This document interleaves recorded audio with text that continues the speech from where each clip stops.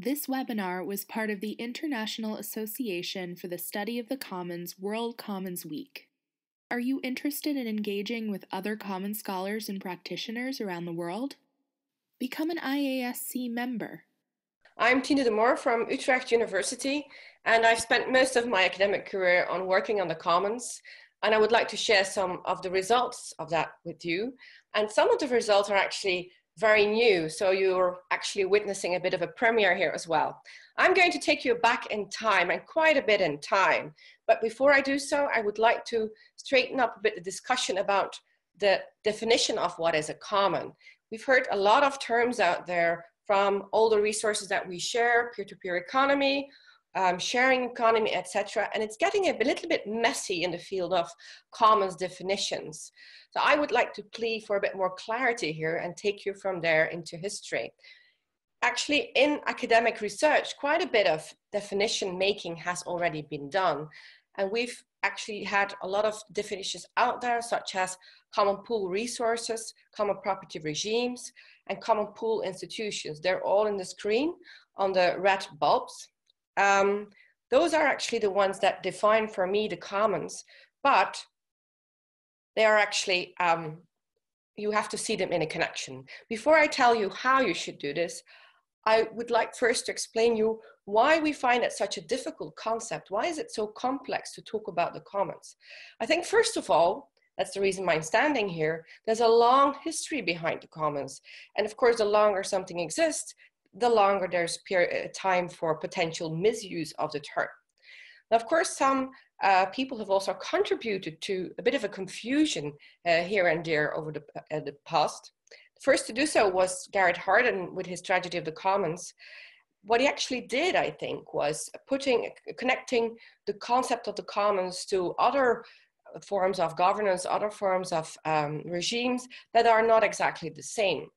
So he, first of all, did a bit of a conceptual overstretch, I would call it, of the term by connecting open access features without any control on the use of resources, without any control on access to the resources. He connected that to the term commons, and that was very confusing, I think. Secondly, he used local examples for problems on a very global scale. And that is problematic as well. As we know, most commons deal with local problems, but are not necessarily able to also deal with global problems. In his story, he also embedded a negative connotation to the collective use of resources. He was not the first to do so. In the 19th century, we've seen several people doing that, and even before that. But that negative connotation, of course, also was connected for a long time to commons, was then countered by Eleanor Ostrom in the 90s, as you probably all know. But what she also did was connected to, again, other types of resources that are local, but were previously not connected to the term commons, such as irrigation communities were then called irrigation commons. And today, people apply it to a lot of different types of other resources, such as digital resources, virtual stuff, etc., which makes it rather complex too. That's okay, but let's try to stick to a more structured view on commons. And that's what I'm trying to represent in this image. You see three balls, basically. The green one refers to the common pool, the common property resources, as a term that has been used in the literature. And that refers to the collectivity of members that we see when we're studying commons. The orange one refers to the resources, which are also in a collective form, and we call them in the literature usually common pool resources. Now the blue one refers to the place where we would put common pool institutions, so the institutional part, the rules, the norms, the values that are needed to make sure that that collectivity of users manages the resources, the collectivity of resources. So we're talking here basically about prosumers that use reciprocity through participation and that actually work in a group, resources with a physically delimitation, and institutions that are based on self-regulation, self-sanctioning, and self-governance overall. As a definition, I would say we use groups of citizens creating and managing a collective good and or service whereby the individual use right of the group members is set and limited by the collective decisions of all group members. Now, of course, commons do not exist on their own. They also are affected by many external influences like demographic change, political context, economic change. These also influence how a common on itself functions, how it survives over the long term. And that's where the history part comes in. How do we find out how commons can achieve resilience over the long term? How do they manage to deal with all those different impacts from the outside? When we're looking at the historical development of commons, we can actually do so at various levels. We can do so at the macro level and look at waves of institutions for collective action. That's a more general term, more neutral term, so to speak, than commons, whereby we look at explanations for growth and decline in the formation of new institutions for collective action / commons. And then we can also ask ourselves, if we look at the current interest in society for commons, whether that interest is actually so special, whether the current development of new commons is really so new. I will talk about that later on. We can also look at the meso level, which is the level of the institution itself, of the common itself. And as I said before, we want to know what makes a common a resilient institution, what makes it go on for sometimes centuries, what are the factors that involve it. One of the ways to look at that is to look for patterns in the evolution of commons and to look for patterns in the regulation that they use throughout that evolution. And one of the issues I would like to talk about later on is that evolution, but also sanctioning as an instrument to make commons resilient. Now, we could also look at the micro level of commons, whereby we'll look at what people motivates to contribute to common or to free ride. We're not going to do that today. It's actually quite difficult to do that in history because we can't ask people anymore why they actually are not contributing or are contributing to the functioning of a common. There's ways around that, but we're not going to focus on that today. In this webinar, I want to focus on Europe and in particular the Low Countries because we have a lot of data for that. For other countries, the data collection is still ongoing. We hope to do the same in the future for those countries. And I'm going to focus on the macro and the meso level. Well, let me first take you back in time and quite a bit back in time.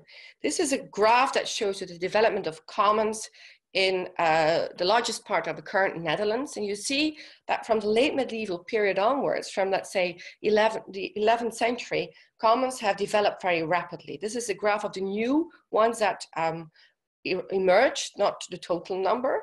And you see that actually the total number refers to the total number of institutions for collective action. So the orange line, need to look at the blue line for now. That shows you that throughout the early modern period from, let's say, 1200, commons emerged very rapidly in the Netherlands. And we can actually consider those as a form of collective action already in the late medieval period. Land is from then onwards increasingly managed and used in common. People go to the local lord and say, we want to use this in a collectively because there's population pressure and we want to use it, our agricultural system, in a more efficient way. Beforehand, people used mainly their land in the form within the family or a clan or a tribe, but from the 12th century onwards, more or less, depending a bit on the region, you see a big rapid development all over Europe of more and more commons. Now that rapid development is stopped at the end of the 18th century, 19th century, when overall in Europe you see a top-down dissolution of commons, of institutions for collective action. Just a few examples, and each of these examples you can find, and actually many more, on the website that is described at the bottom of this slide. This is a common in the Netherlands, in the eastern part of the Netherlands, which actually existed from the middle of the 15th century. And these are the documents that we use to study the commons. Actually quite hard to read, but we've done so, and I'll be showing you some results of that later on. This is a common in Cumbria and in England that existed from somewhere in the Middle Ages, we're not exactly sure when, which provided pasture land, peat, turf, bracken. And this is one in Belgium. Very nice one that actually still exists as a common today.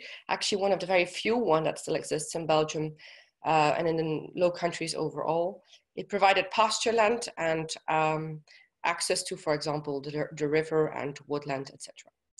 Now, if we put the graph of the commons, the agricultural commons, together with other forms of institutions for collective action, such as guilds, but also water boards in the Netherlands, we see there's a rapid development from the 11th, 12th century onwards, and that it has stopped at the end of the 18th, early 19th century. And that's when actually a totally new period in history starts, when there's a period of liberalization, but also the formation of nation states. Nation states decide how to deal with their resources. And one of the measures they take is to dissolve most of the institutions for collective action, including the agricultural commons we discussed. Now, this was not the end. Actually, less than a century later, we see all over Europe a new movement of institutions for collective action, one whereby cooperatives are created, associations, cultural associations, for example, but also the labor unions emerge. That's mainly in the period 1880-1920. That's the period when you see the biggest development in that. It's the period when you see, for example, the Rabobank, which is internationally active. It's a very large bank in the Netherlands. You see it emerging in exactly that period. But then afterwards, the number of new forms of institution for collective action declined again. And now today, maybe we are witnessing a new gulf, a new wave of institutions for collective action. At least we can say so for quite a few countries in Europe, Netherlands, Belgium, Germany. They all witness a very impressive development in terms of new forms of cooperatives, for example. And especially they do so from more or less 2005 onwards, which is quite striking because often this new wave of collective action is connected by the press, for example, or by politics to the crisis, the economic crisis. But that took place only in 2008, 2009. And what this graph shows us, this graph of the new cooperatives per year since the 1990s, is that the start of the growth of new cooperatives actually took already place before that economic crisis. So it's not necessarily interlinked. What can we take home from this very, well, it's not a very deep overview of what happened over those 1,000 years, but my time is too short for that. But what can we take home from this? Well, if we look at the period before each of these waves of collective action, the one in the early modern period, the one between 1880 and 1920, and the one that's probably taking place today, history will tell whether it's a big wave or not. Well, if we look at the period before that, we see that there's always a period of accelerated developments in the free market. Now, it is assumed that the free market will solve all sorts of public and private problems, but in the end, it doesn't really always do so. There are some sectors and some systems whereby it does work through privatization and liberalization, but there's many domains where it doesn't work. It does not have the effect on prices, quality, or accessibility to resources that people assume it will deliver. So basically, you could say that these citizens' collectivities or institutions for collective action, they are a reaction to no or insufficient supply by commercial suppliers or also the government. The government and the market fail, and then the citizens themselves step in. Now, for the second part of my talk, I would like to focus a bit more on the meso level, on the level where the commons as an institution itself are studied as an organization. And for that, we've done some very labor-intensive work on historical documents, but it delivers very nice results, which I really would like to share with you. What we've done over the past few years, and this is taking us back actually already 10 years of study, is we've composed, a bit like Eleanor Ostrom did with her database, we've composed a database of historical commons for 3 countries, the UK, Spain, and the Netherlands. There's actually other countries like Belgium and Italy involved as well, but the analysis is not entirely done for that yet. And we've analyzed in that database, we first collected data on the regulation of the commons. Remember, I've just shown you this, this nice picture of a Dutch common and the commons book next to it. Well, in those books, they collected all the decisions they made, sometimes from day to day, on who could use how much from the common, who could not use the common, which time you could use it, etc. Now, those decisions were written down. We have the books of that, very old, thick books, and we use the data in those books to bring all the regulation together, sometimes for hundreds of years of commons regulation, and we analyze that in a very, very thorough and detailed way. We've called this project the Common Rules Database, and in the meanwhile, We have another project with colleagues from Sweden and other universities in the Netherlands. A very nice project called the MIDI project, Modeling Institutional Dynamics and Historical Commons. What we do in there is we use the data we collected for the other project with more sophisticated methods in order to make sure that we really get all the dynamics that are in the data and that haven't come out yet. Now I will show you some results. So what did we do? We first selected a lot of case studies, approximately 10 per country. 10 doesn't sound a lot, but it is a lot because it's a very labor-intensive task to do so. And we selected cases that existed for at least 200 years and that had several rule changes in between those 200 years. We realized we create a bias with that, but that cannot be avoided because we're looking whatsoever at commons that existed for quite a bit of time. But we use the variation within the success as a way to look what are the factors to explain the success of longevity of the common, of the resilience of the common. Now, we did a lot of description of the case studies, and all those descriptions are online for you to look at. And then we entered it in a relational database, meaning transcribing it all from the handwritten records, then translating it into English. So if you're interested in working with these data and you do not speak Dutch or Spanish or whatever, or Old English, you can actually use the data because we've translated it. And then we used a very extensive codebook to analyze the data.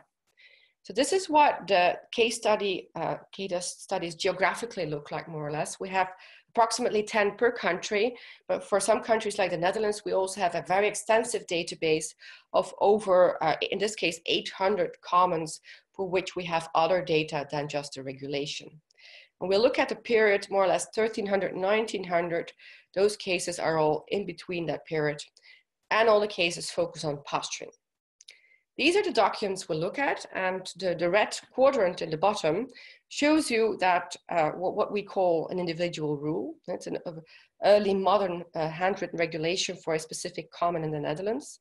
So we've entered all these individual rules, as we call them, in the database and then coded them. And this is one of the results of the analysis.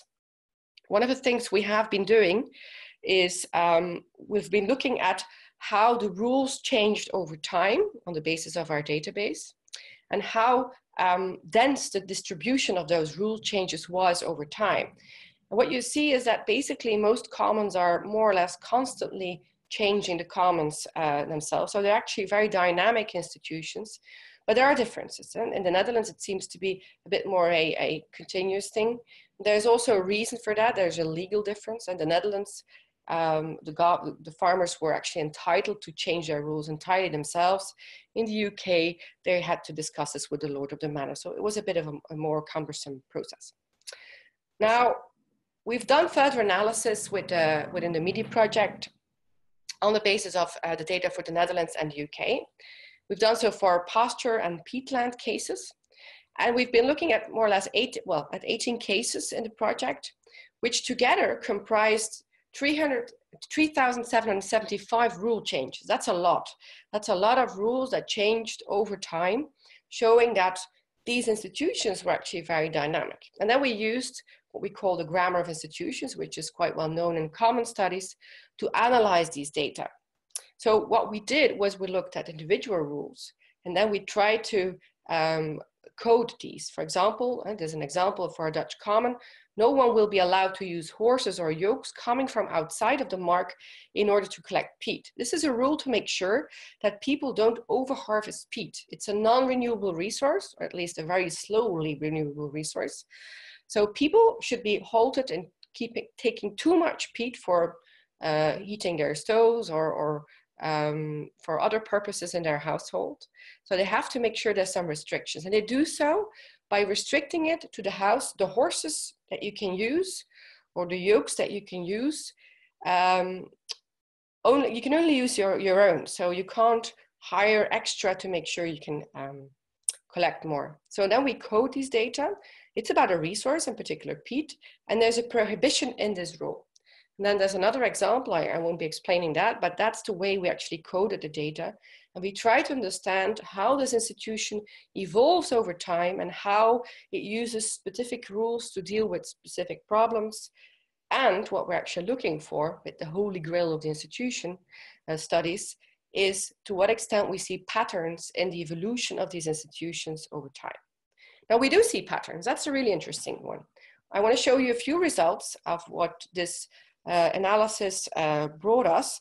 First of all, we see a sort of U-shape in the evolution of these institutions for the two different countries. And we see, that is very important, a similarity in the evolution. We see both for the Netherlands and UK, a U-shape in which types of rules and how much activity there was during the life of the commons. We see a stronger activity at the beginning and the end of the commons lifespan. So in the beginning, they have to do a real effort to come up with good working rules. And at the end, basically what we probably see is a struggle coming up with new rules to deal with problems, but in the end, not able to deal with them.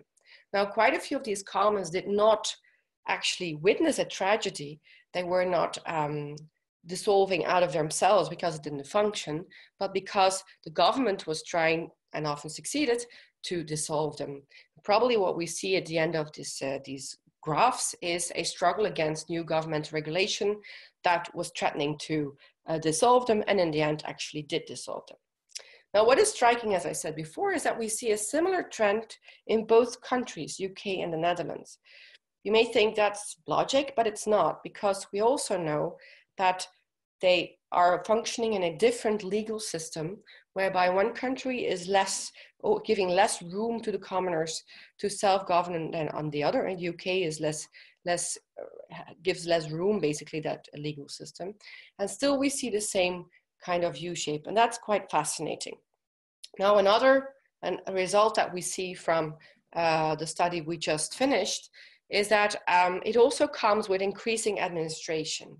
This is well known in institution studies, that over time, institutions often become more bureaucratic, and that's actually also what we see in Tine. In Tine, there's an increasing focus on the commons administration over time. So the types of rules that deal with administration in making sure that the management runs well, that part grows quite a bit. But we don't see a difference between the both countries. Again, that's interesting. So there seems to be a sort of natural way of dealing with commons behind both.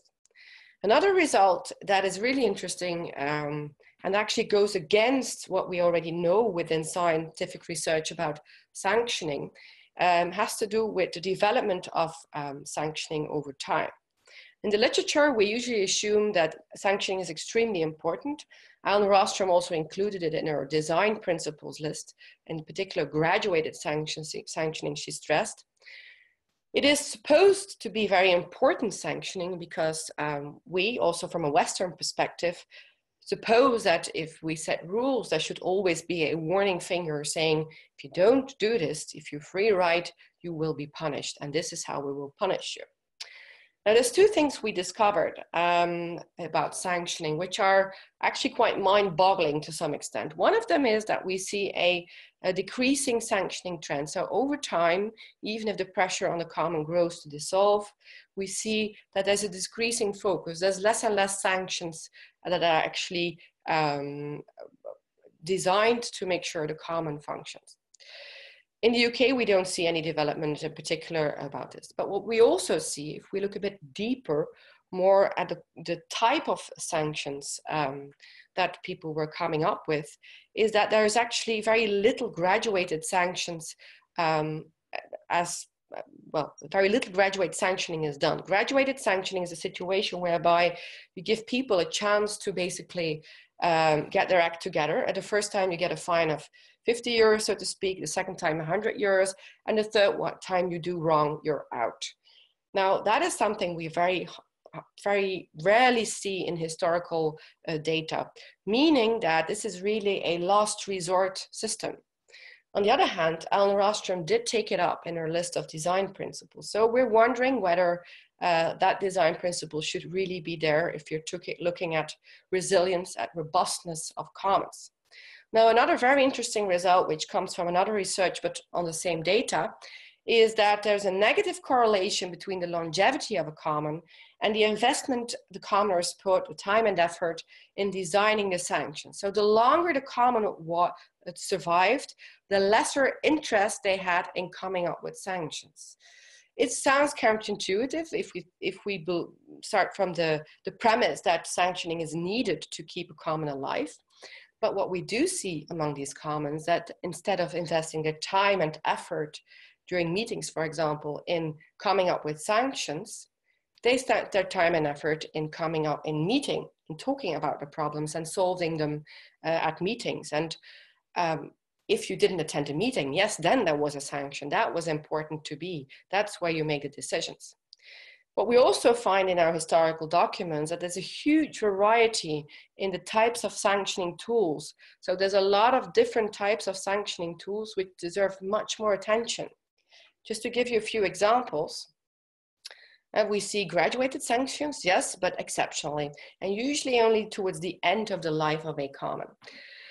But we see also, for example, systems whereby people are made responsible for not reporting free riding. So imagine you have a cow on the common and you see somebody else doing something entirely wrong, putting too many cows on the common, for example. And nobody who's responsible actually notices it. Well, quite a few commons had rules which said, okay, if you see somebody else doing wrong, you have to report this because it's in the collective benefit that you report individual misbehavior, also for you as an individual. So this makes a huge difference if you're a part of a common, then you're really co-responsible also for other people's behavior. Those are things that we find in the historical data, and which actually, should influence, I hope, in the future, our ideas about what sanctioning actually does. Now, I think I'm quite well on time, so I'm moving on to my conclusions. What we see from this historical analysis, of course, there's much more literature out there that you can consult if you want to learn more about the history of commons. The field of common studies has progressed a lot over the past 10, 20 years. So if you're interested, there's a lot more material to read. So some conclusions. First of all, we believe that as historians, commons researchers, if they're looking at the resilience of a common, should take into account much longer period, not just 50 years, that's not enough. That barely covers the lifetime of people active on the commons. No, you should look at several generations in order to understand how a common really functions and what makes it resilient over time, which rules make it resilient, which behavior of commoners makes it resilient. As I showed you, we saw a decline in sanctioning, at least for the Netherlands, that is in contrast with some of Lynn Ostrom's design principles, also because it shows us that graduated sanctioning, one of the core principles of her list, is not as important as we've always thought, at least not in the long-term development of commons.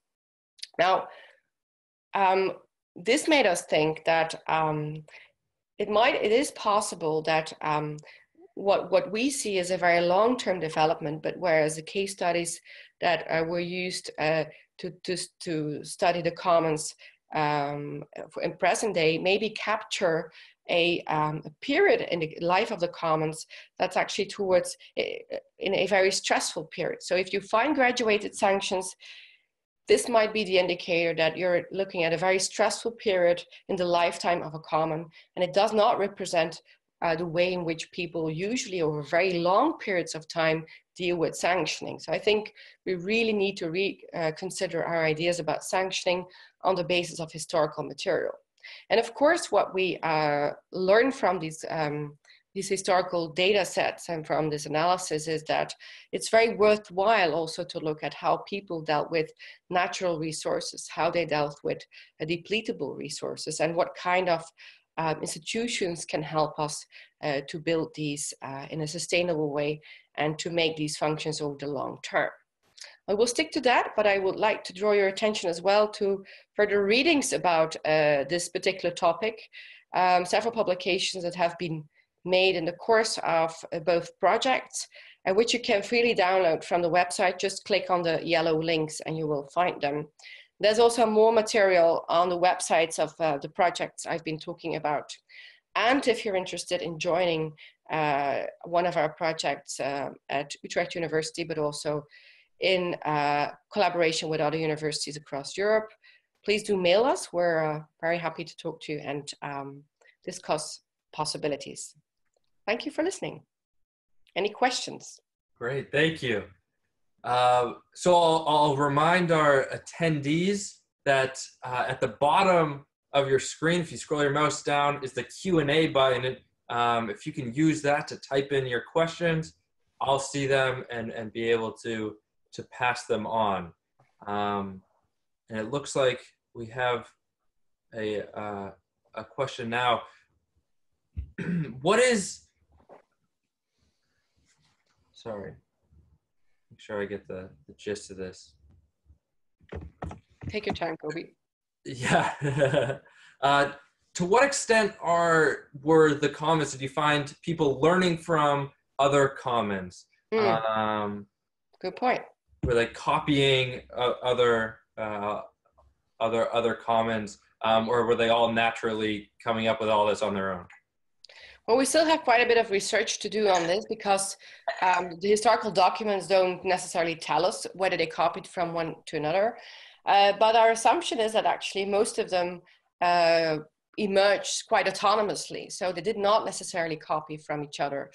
Also in the cities, it's well, sometimes guilds, for example, that were collective groups of craftsmen. They did look at each other's regulation, but their regulation was made autonomously to a large extent. But quite certainly for the agricultural commons in the past, where it's quite certain that they are actually setting up their own rules. And we do see many similarities, but doesn't necessarily mean they were copying from each other. But it's possible they talk to each other, of course. We don't know necessarily. And so we saw random, jumps in frequency of commons. Do we have an understanding of the elements of society that would create this need for commons? Well, overall, I think, especially if we look at the forms of commons that are emerging today, they're usually reactions against specific malfunctioning of specific parts of society. For example, in the Netherlands today, we see a rather large wave of new forms of care cooperatives, which are very similar to 19th century forms of mutual care, for example. Also set at a time when there was increasing privatization, etc. And we believe that the origins of people, at least they also tell us as people who set up the care cooperatives today, they are originating their motivation comes from the fact that the state doesn't provide it anymore and the markets aren't functioning. And that also goes basically for example, if you look at the historical guilds as institutions for collective action, they were set up in the late medieval period, and usually they're set up because they want to deal with the negative externalities of the functioning of the market. For example, if the market rapidly develops, for example, in shoemaking, as one example, then you will see a decrease of the price, and you will see a decrease of quality, most likely. And the shoemakers reacted against that and they said, no, we want to do this in a qualitative way. We're going to set the price for it. So they made price agreements, they made quality agreements, etc. And that way they try to control the market. So it's a way to deal with malfunctioning of the market, and it's a way to also to control the market. But it doesn't necessarily function outside of the market. So there is still a connection with market developments.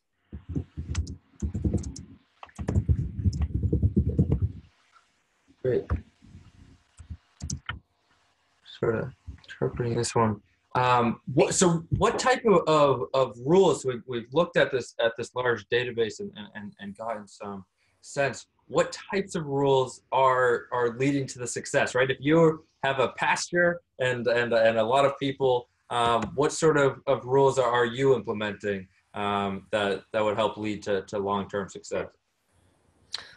Well, I think it's actually more the combination of rules. Well, the thing is that when they come up with rules for managing those agricultural commons, they have to really look at every aspect of the common. So if you look at our database, you will see that there's rules about, for example, how many cows you can keep on the common, but there's also rules on how many horses you can keep. There's rules on the number of peat pieces you can dig. There's rules on what you can do with the local river, where you can fish, etc. So actually, basically every aspect of resource use and access to those resources is quite strictly regulated.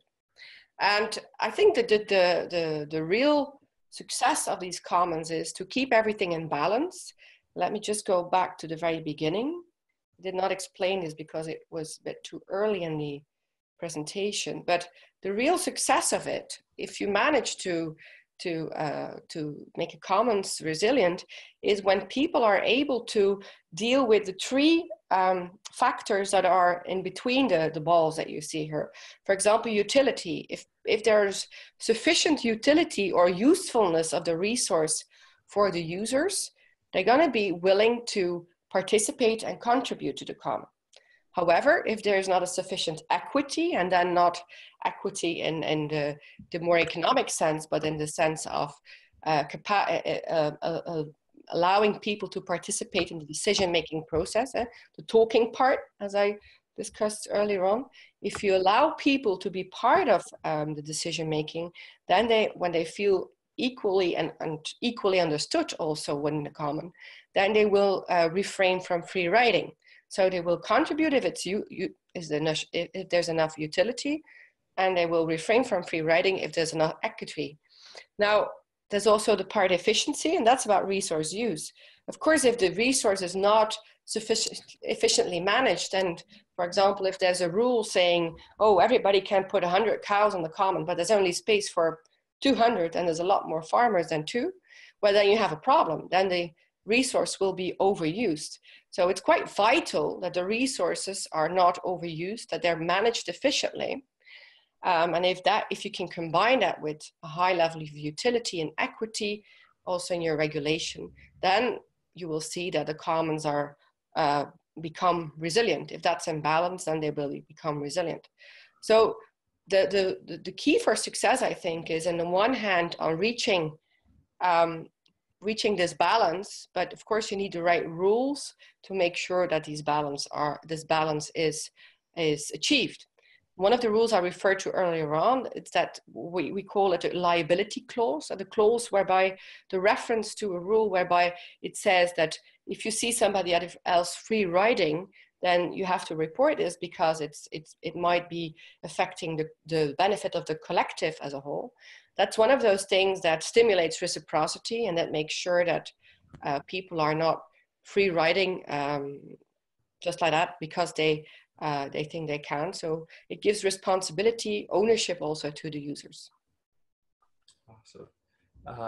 And we're nearing the end. I'll remind our attendees, if you scroll down, use the Q&A function if you have any last questions. Otherwise, I think we're good to start wrapping this up. So I'll give you a few seconds to add any further questions. See if I got any.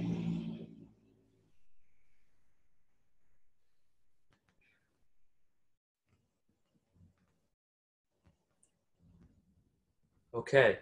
If that's the case, then on behalf of the IASC and all the World's Common Week organizers, I'd really like to thank all the attendees and Tine for preparing, giving this very interesting webinar. In closing, we'd like to remind people of 2 upcoming IASC events, both of which are advertised on the top of the World's Common Week's worldcommonsweek.org website. So in November, IASC is holding their first virtual conference. And then in July of 2019, the IASC is holding its biennial in-person conference in Lima, Peru. The deadline for paper abstracts for that is November 15th. So if you're interested in submitting a paper abstract, November 15th, Otherwise, July 2019 in Peru is the in-person conference. Again, on behalf of the IASC and World's Common Week organizing team, thank you very much for attending. Thank you again, team. I hope to see you in Peru. Bye-bye. Yes, I'll try. Bye, everyone.